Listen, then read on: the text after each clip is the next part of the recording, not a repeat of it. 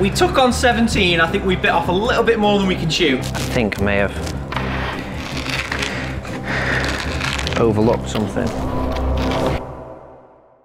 So we've got all of these 17 Systainers that have been brought to us by John and Rob from Atkinson's of Cheshire. Now you might remember these guys, they built out the office for us and helped us deck out the whole unit how we wanted it. When they were here, I saw their van, which was super organised. They've got all of these Systainers in racks, nice and neatly organised and labelled. And inside them though, the items were, some of them are in blow moulded trays, some of them are loose.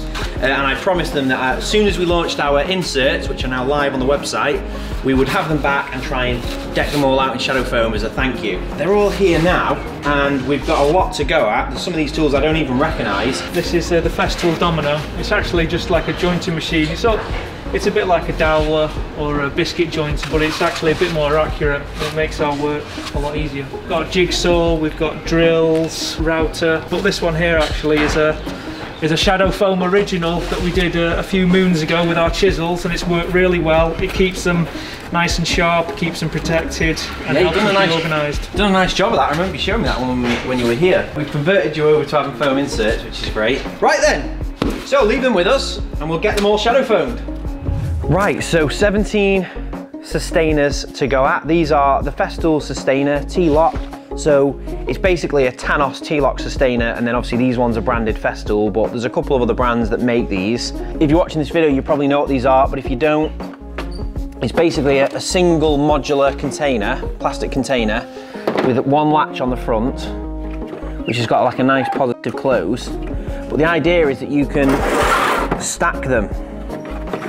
So you basically just put that on top there, and then I think I just twist that bottom one like that, and then that links them together, and you're basically creating a modular system to transport all your items around. So having them organised is going to stop everything bouncing around, and obviously Festool do supply certain case sets with a moulded tray. But the problem with these moulded trays is, if you drop something on it, you're going to split it and break it and damage it, so they don't last very long typically. But then also, you're stuck with that layout. Quite commonly, people will mount this charger in a van, or they'll put it separate, and then you've got a big space here which you could actually fill with more batteries or more tools. So having an easy peel insert, a shadow foam insert in here, will mean we can change it up, make it a bit more efficient. So I think we start out with this one, and let's see how we get on. Right, so the first thing I think I'm going to do with this is give it a bit of an anti-back and a bit of a wipe down. I think we're going to try and freshen up the whole setup for Rob and John. So we'll give them all a clean out, we'll give them all a wipe down, we'll wipe down all the tools, and then we'll add the fresh shadow foam. So we'll really kind of, we'll get a nice before and after for them.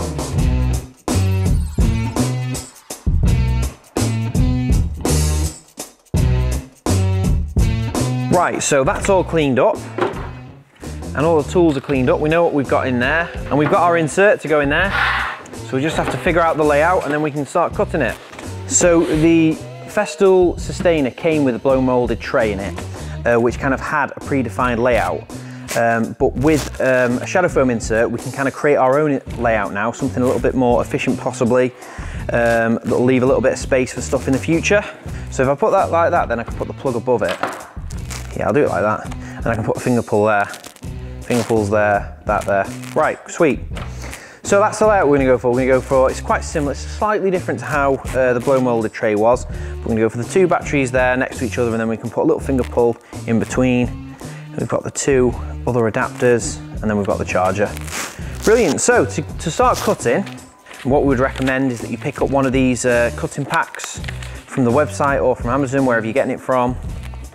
And in there, you'll get some instructions, you'll get a branded sticker, and then you'll also get a shadow foam scalpel with 5 blades, which is a nice long cutting tool which we can use to create the silhouettes for the tools.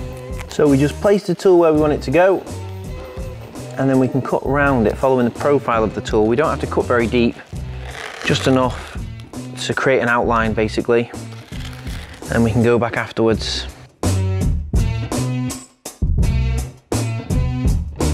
Once we've done that, we just dig our finger into one of the ends of the cut that we've made and just peel the foam back. So we just get a grip of the foam and we just follow the peel all the way along.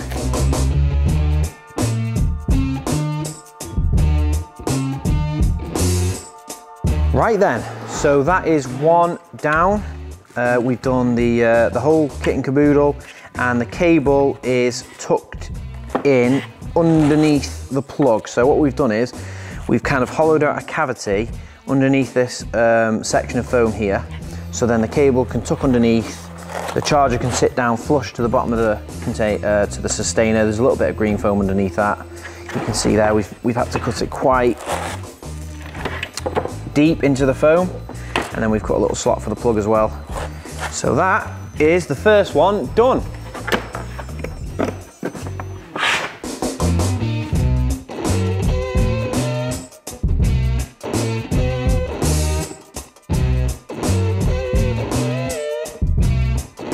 Right, so you've just seen we've just done one chisel box. So John and Rob basically have a set of chisels each, and Rob has got slightly less chisels, so they've all managed to fit in on like a flat lay like this. With John's, however, we're going to struggle to fit it all in, so what we're going to do to try and make use of the space, we're going to stand these two really tall ones on edge, possibly three, so we can fit them all in, and hopefully that'll mean we can keep all of them in the same box, which should solve the problem.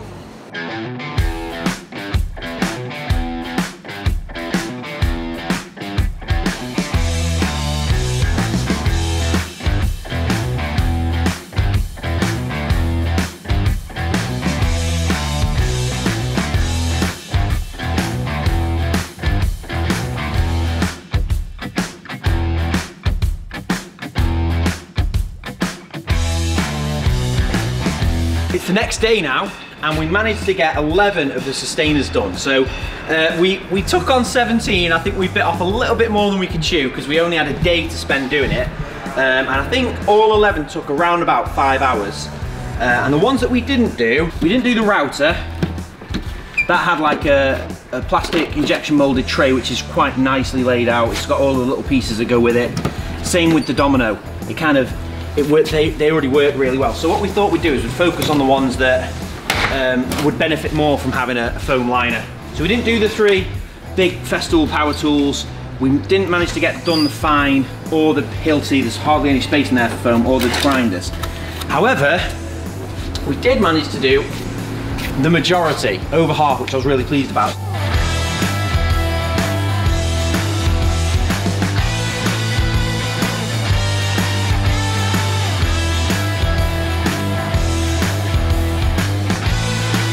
So this one here, this is a newer Systainer case because it's got the pull on the front. So it's, I think, a slightly different layout, but this still fits and it works all good. New Systainer. So yeah, that's awesome.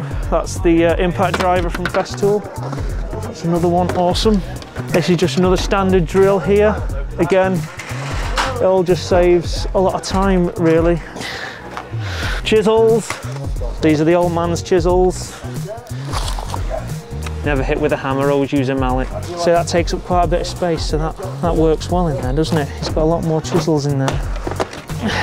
My chisels, as you can see, looking a lot more pristine. But again, important that they're protected. Now this one is one of the key ones with these laser levels, because obviously when they're on, there's a self-level, and this thing here, the more you knock that, the less it's going to be level. So the fact that when it's stored away, it's going to be secure, it's going to stay in the same place, that makes it spot on, because even the case it comes with isn't, to be honest with you, that brilliant for that. You'd think they'd think about that a bit more. Now this is one of my favourite tools of recent purchases, the Viking arm. So it is a bit of a brute, but that is awesome. The fact that we've got other accessories with it as well, but they're all sort of like within a door hanging kit, because this helps us a lot with big heavy fire doors. So all for that. That keeps things nice and organised. And again, another standard little drill, great for kitchen fitting. Again, everything's there that you need, especially the angle drill. Well pleased with that. Again, another one for kitchen fitting mainly. is the handle drill. So you change these to cut out the handles. Mini suckers here as well, usually for getting the plinth off at the bottom. So that, again, keeping everything sort of in the same area when you're doing specific jobs. And last but not least, the old jigsaw. Now this is I'd say the vastest improvement, because everything was generally under something else, but here it's obviously all on the level and everything's neat and organised. So that is nice and neatly cut in. That's awesome, splendid. So brilliant stuff.